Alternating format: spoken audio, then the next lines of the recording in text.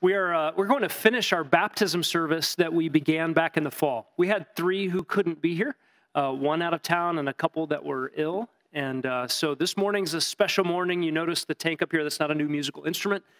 This is filled with warm water. And we get to hear the testimonies of God's grace from 3 of ours here this morning. So Jeremy and Lori Lehman are going to come up, and Alex Robles is going to come up. And you need to know something about baptism. Baptism does not confer grace. It does not do anything meritorious for a sinner before a holy God. Baptism is an outward symbol of an inward reality that has already taken place. And it's an inward reality moved, done, accomplished by God's Holy Spirit through the gospel. These who are coming to give testimony of God's grace, they're not better than anybody. They didn't fix their lives. They didn't clean themselves up or pull themselves up by their own moral bootstraps. They are sinners who recognize they needed a Savior. And they're going to come tell you about what their Savior has done for them. So, Jeremy, why don't you come up first?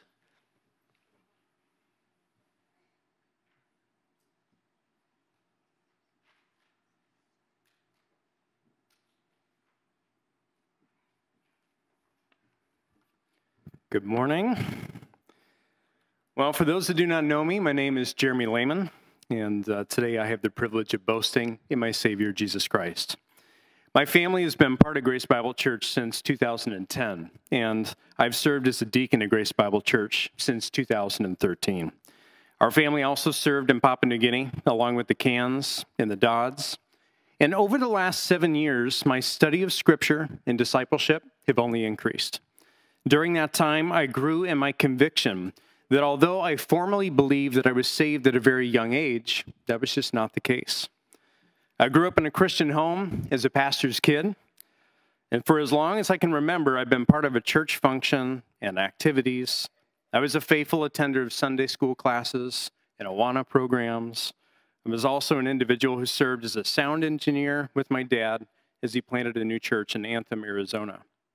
Now, my original profession of faith occurred when I was 8 years old, but shortly after that, I was also baptized and then challenged growing up into my teen years.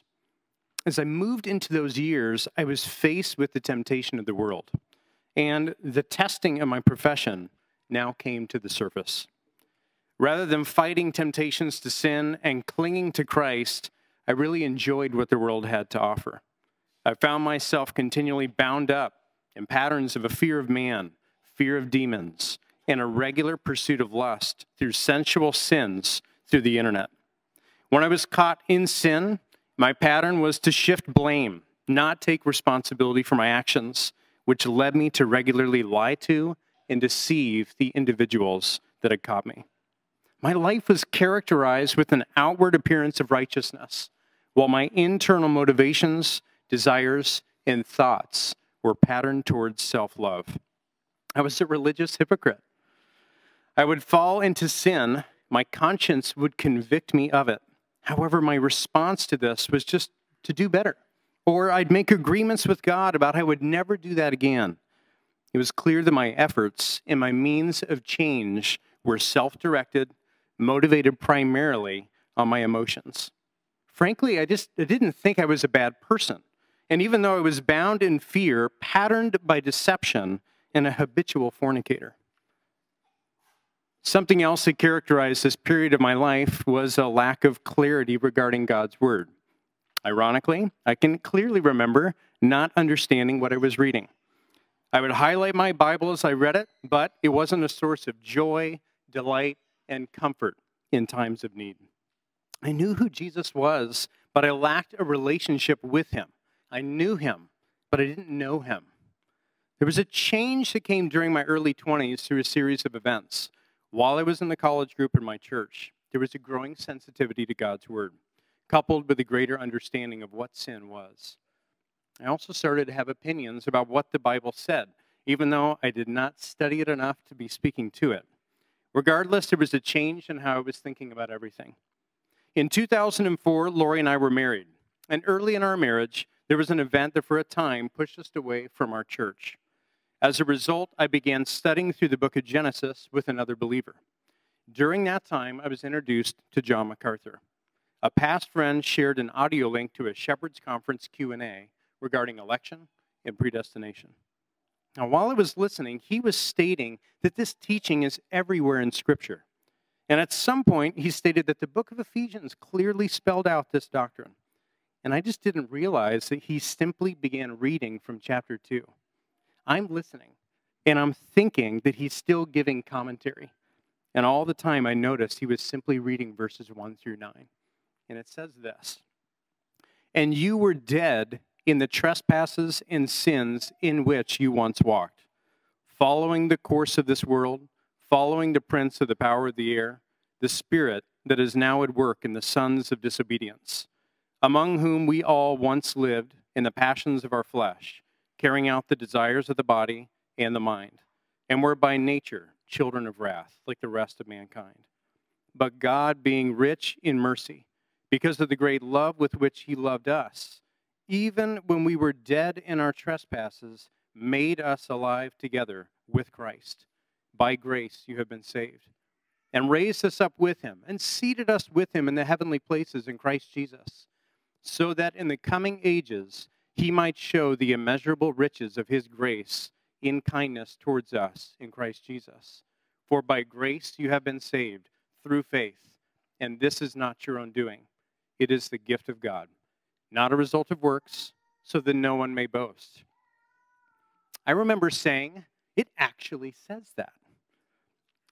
I felt as though I was reading my Bible for the very first time. I understood it. Better yet, on top of those things, I saw my life in those verses categorized in verses 1 through 3, following the course of this world. Even though I was not pursuing such things with outward boldness, those patterns were there privately and inwardly. I also understood why I needed saving. I have more in common with the most immoral person than a Christian. From that point on, I began to truly see changes in my past patterns of life. Rest assured, I was not glorified at that moment, and I presently am not glorified at this moment. But I began to see changes in my life as things moved on. I still fell into temptation and sin, but unlike my responses in the past, I took responsibility for my actions. I also knew Jesus had paid for my sin. I knew that I had been made perfectly righteous through Jesus' death on the cross in my place. Bit by bit, little by little, old habits were broken down, new ones were being formed. And rather than having a life characterized as driving on the interstate of the world, with occasional exits to do good things or maintain appearances, now my life was characterized as driving on the road of faith in Christ, with occasional exits into the pitfalls and temptations of sin. I had also a desire to learn more truth from God's Word. Lori and I both were regularly listening to sermons. I began reading my Bible with more clarity, as well as memorizing Scripture. I had a love for Jesus because I understood just how bad my sin was before a holy God. He gave me eyes to see that he judges my secret internal desires, intentions, and thoughts the same as their worst outward sinful behaviors. I was a self-righteous, habitual hypocrite, inwardly patterned by desires, intentions, and thoughts that were opposed to God's glory. I had no real depth of love for Christ because I did not truly see the depth of my sin. God himself had orchestrated every event in my life to lead me here. He placed me in a home of believing parents who regularly communicated the gospel to me. I heard sermons from my dad each Sunday that communicated my need for a Savior. I knew Bible stories because I had heard them my whole life growing up. My hidden pursuit of the world, coupled with a working conscience, buried me in guilt. He brought about unexpected circumstances that ultimately led me to saving faith in his Son, Jesus Christ. And unlike me, Jesus' motivations, his desires, and his thoughts were only God glorifying. His outward actions matched his perfect internal motivations. He was not a deceitful fornicator or a man-fearing trembler. He was and is presently unmarred, unmatched, and unable to sin. Through his death on the cross in my place, I am forgiven, and now I know him. I'm getting baptized today in obedience to my loving King, And through faith in his Son, he's already washed away my sin, bringing me from death to life inwardly. It is out of joy to demonstrate that outwardly.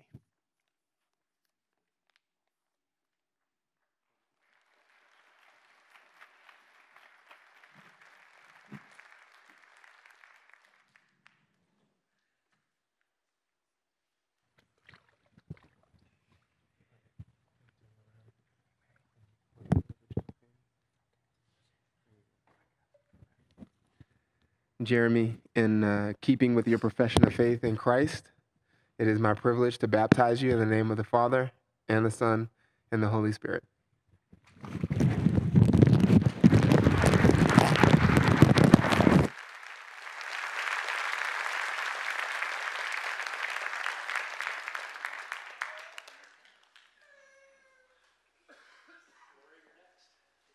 What Christ has done for you.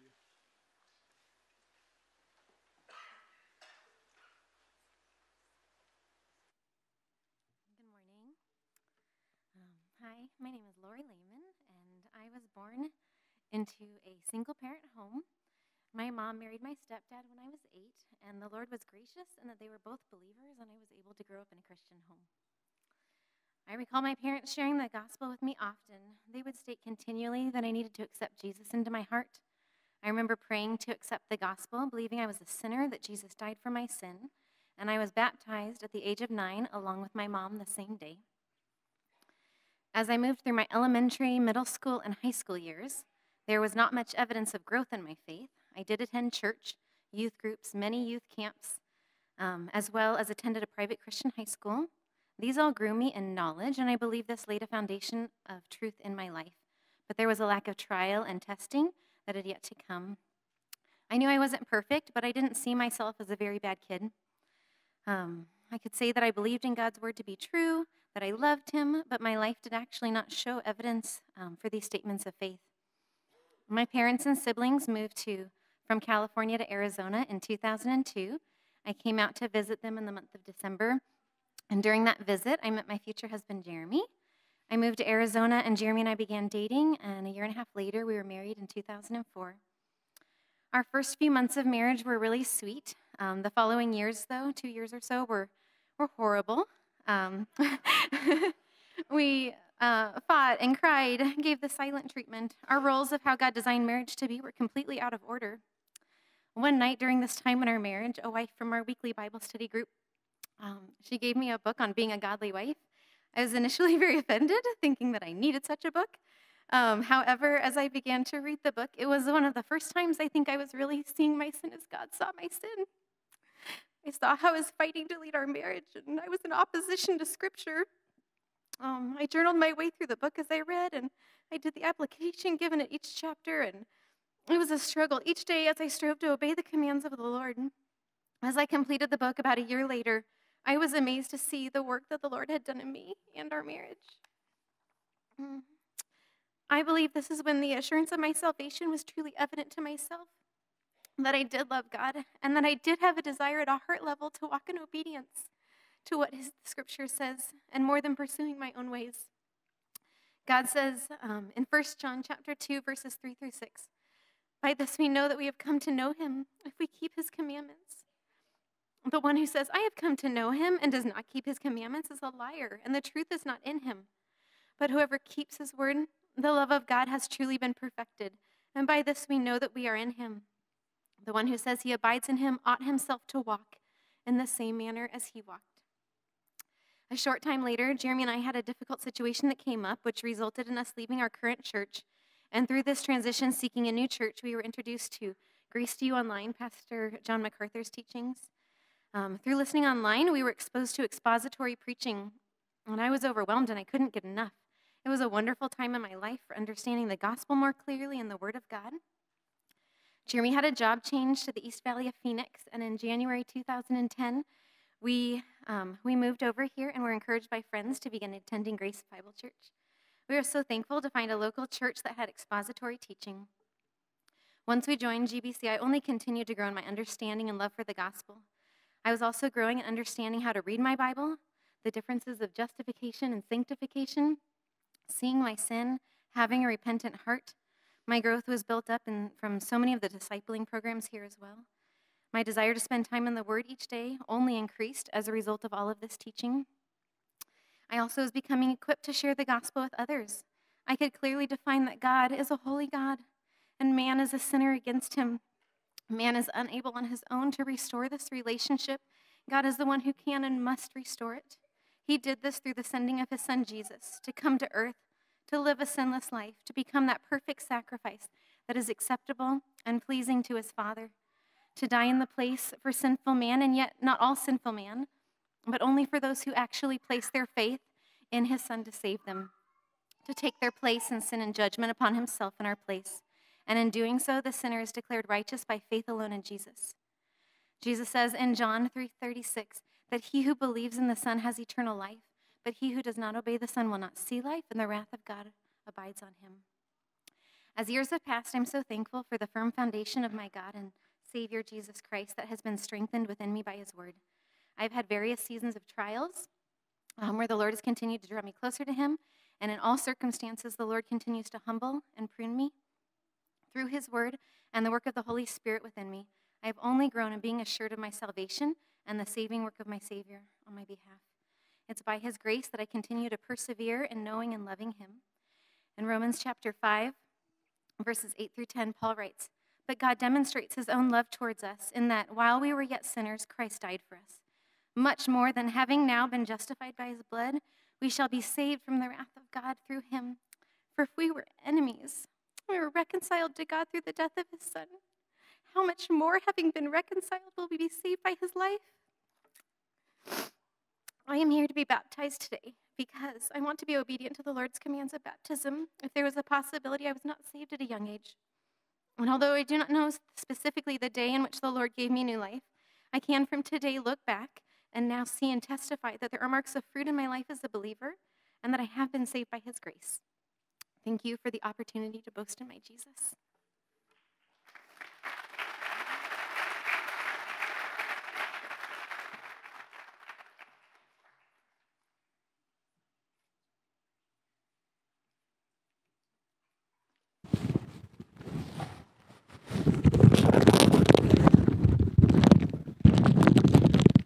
Lord, because of your profession of faith in Christ, it is my privilege to baptize you in the name of the Father, and the Son, and the Holy Spirit.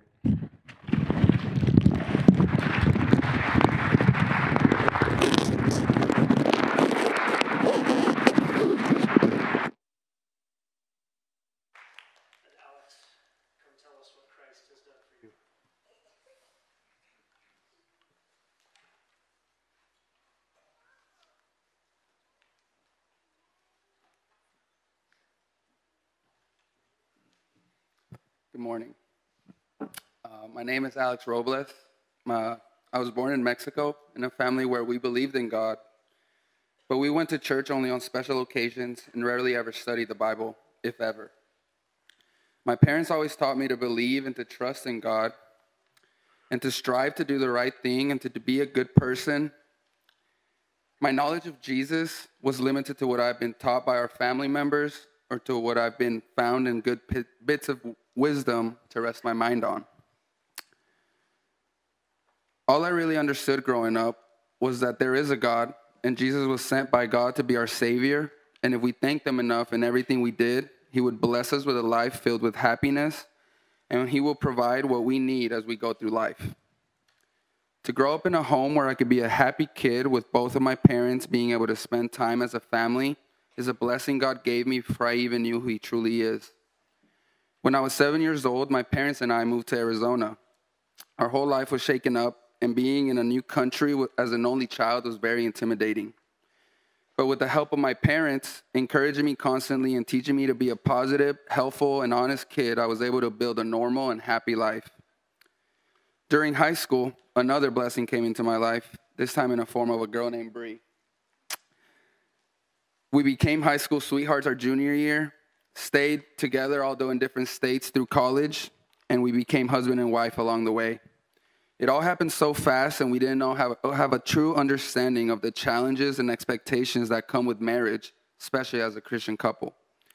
As a kid, I knew baseball was what I wanted to do, and I wanted to do whatever it took to reach my goal. I would say no to parties, alcohol, and anything that could hurt my chances of being a professional athlete.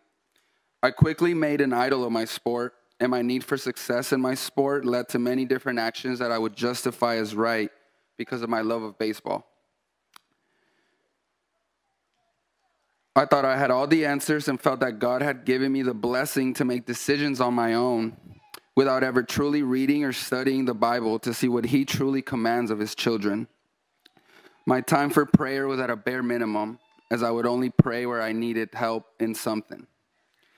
I had a deep desire to follow my own unregenerate heart and to take full control of my life. I liked where I was, and I believed I had gotten myself there with the help from God. In college, I met a ministry group, and as they invited me to their Bible studies and church groups, I loved the things I heard. I started learning of some of my sin, but I was more happy with the things I found out about having to do a few steps and to say that I believed a few things and I would become a believer. I got baptized a few months after. I briefly studied the gospel, attending church irregularly, and having no eagerness to serve in God's church. Sadly, I saw my baptism as a challenge for God. It gave me one more tool to reach my selfish goals as I try to gain success in this world.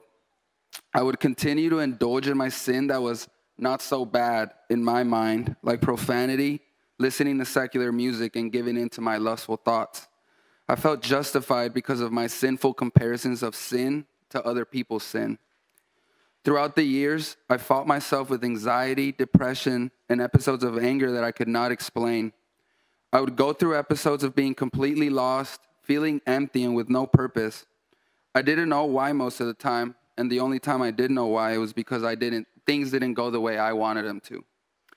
I would continue to stumble throughout any trials as expected in a life centered around me and not Christ. Temptation quickly grew from secular music, bad language, and poor discipline to indulging in alcohol, drugs, and feeding my fleshly desires. I would look for any type of way just to enjoy my life. Although I never forgot that God existed, my twisted, sin-filled mind was on a path to self-destruction, and I would use scriptures in my own deceiving way to lead a life towards condemnation. By God's perfect design, my wife and I heard about and started attending Grace Bible Church in 2020. She had been so loving and kind towards me during my weak faith that I started to see my own total depravity. I learned to self-examine through the great teachings of the Bible, and I quickly realized I didn't know how to lead a marriage. My need for a Savior had never felt so great. God transformed my weak faith into a gospel-centered faith that was focused solely on the cross, and nothing of my own doing could add or take away from that truth. I was broken, and God rescued me and turned me into a new creation that truly fears Him, and I felt the desire to obey and the need to obey. God revealed Himself right before my eyes through every word of Scripture that I continue to study, listen to, and read. Truths like Proverbs 28:13, he who conceals his transgressions will not prosper, but he who confesses and forsakes them will find compassion, drove my heart to repentance. I repented from my little sins, the big ones, the ones I didn't think were so bad, and the ones that I planned on concealing till my death. I had told myself I would never tell some things, and God quickly drove me to repentance and to want to shout Him. I was clearly broken and I needed a Savior. As these sorrowful feelings towards my wretched self had been brought out and clearly shown through these texts, His grace and forgiveness towards me was not only read about, but I felt it. It drove my soul to rest and to rejoice in our Savior, Jesus Christ. My marriage has been transformed to a marriage centered in Christ. My wife and I now live a life that is guided by the Holy Spirit to bring glory and honor to God. We pray that our actions show our roots, and as I have repented from my past for seeing my previous baptism as a challenge for God, I now come to rejoice and to act on the beautiful truths that are in God's Word. I now choose to be baptized as a display of obedience, that I have died along with Christ and risen as a new creation, to submit to His commandments, to display my love for Jesus Christ as he first loved me.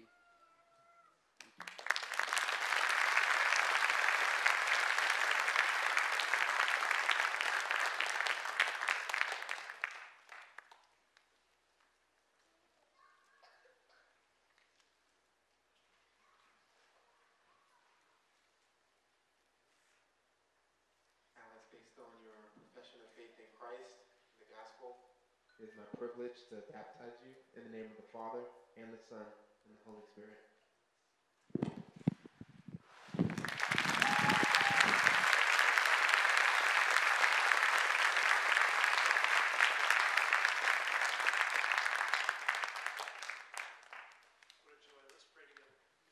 Heavenly Father, we thank you for these three testimonies of your kindness, trophies of your grace, loved by you through the death of your Son.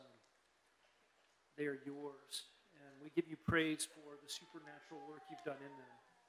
We pray now for everyone in this room who has heard the gospel and seen the gospel's work in real life, that we who know you would remember our own lostness, be reminded of being loved by you, being transformed by you. God, we remember afresh what it is to think on your grace. Make us bold with the gospel as we go forward from here. And I pray that all those whose souls are not settled with you, that you would bring them to repentance and faith and life. We pray it in Christ's name.